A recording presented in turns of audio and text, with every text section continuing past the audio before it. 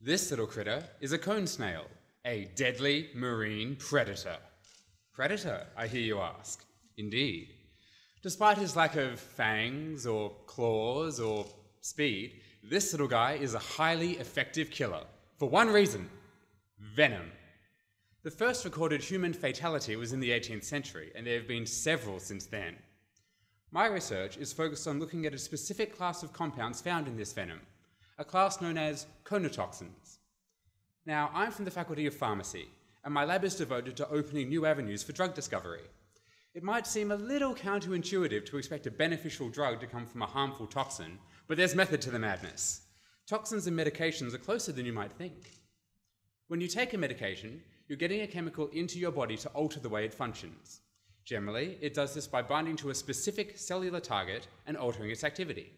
Maybe slowing it down, maybe stopping it working altogether, maybe making it work harder. Toxins work the same way, and there are two important qualities that are hallmarks of both good drugs and good toxins. The first is potency, the second is selectivity.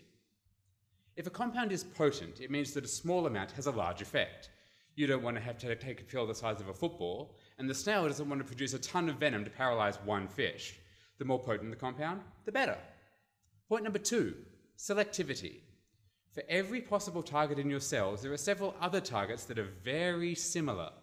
A compound with low selectivity will bind to these similar targets and produce side effects. You don't want that, so the more selective the compound, the better.